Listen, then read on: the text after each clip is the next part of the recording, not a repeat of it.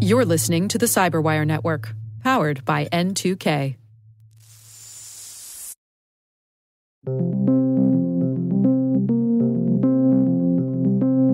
Funding for this Cyberwire Word Notes podcast is made possible by KnowBe4, the experts in social engineering and the pioneers in new school security awareness training.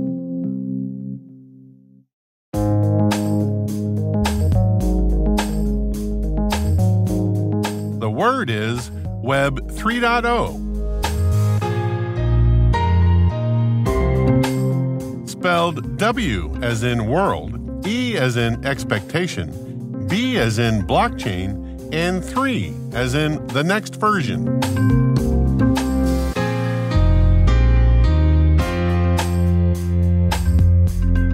Definition: the potential next evolution of the World Wide Web that decentralizes interaction between users and content away from the big Silicon Valley social media platforms like Twitter, Facebook, and YouTube, and towards peer-to-peer interaction using blockchain as the underlying technology.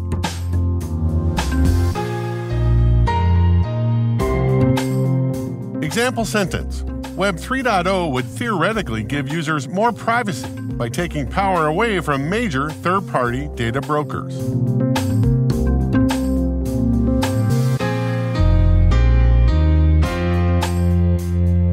Origin and context.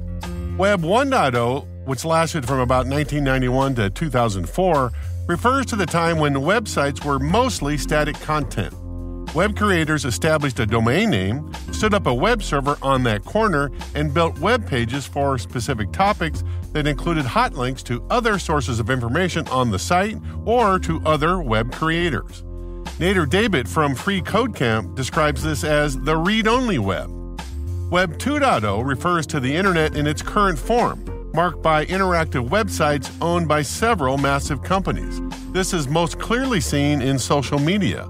In 2020, Charles Silver, the CEO of Permissions.io, said in a Forbes magazine essay that, quote, Web 2.0's business model relies on user participation to create fresh content and profile data to be sold to third parties for marketing purposes.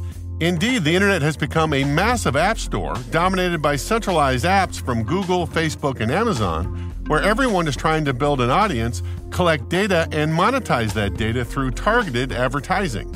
In my opinion, the centralization and exploitation of data and the use of it without users' meaningful consent is built into Web 2.0's business model, end quote. Web 3.0 refers to the relatively new idea of a decentralized internet built upon blockchain or peer-to-peer nodes, perhaps through the metaverse that investors are currently pouring money into, giving users more sovereignty over their own data. Chris Dixon, a partner at Andreessen Horowitz, says that Web 3.0, quote, combines the decentralized community-governed ethos of Web 1.0 with the advanced modern functionality of Web 2.0. Critics of the idea argue that it's not technically feasible or that major corporations will still control this version of the internet. Regardless, Web 3.0 is another manifestation of tech researchers and investors realizing that internet consumers may not particularly like the current situation and would pay for other models. They think that the typical internet user doesn't like the idea that all of their traffic must traverse a small handful of internet tech giants whose business model is to monetize those users' personal information. We see that in new identity and access management models, and now we're starting to see it for general purpose internet traffic.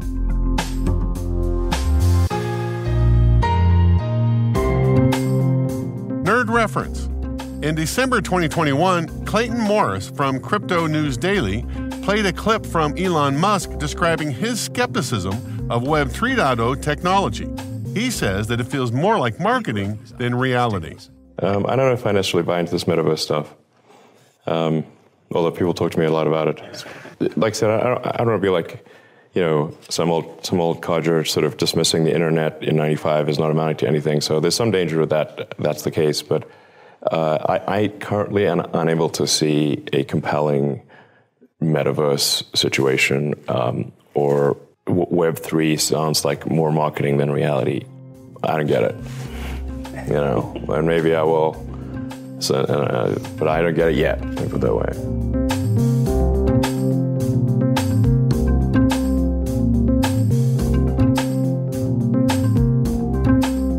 Word Notes is written by Tim Nodar, executive produced by Peter Kilpie, and edited by John Petrick and me, Rick Howard. The mix, sound design, and original music have all been crafted by the ridiculously talented Elliot Peltzman. Thanks for listening.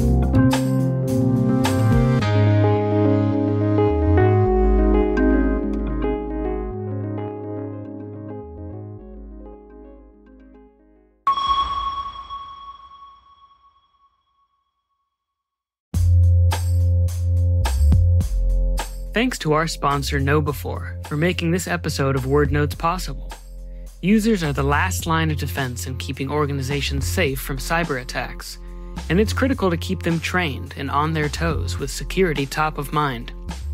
The team at KnowBe4 are the social engineering experts and pioneers of new school security awareness training.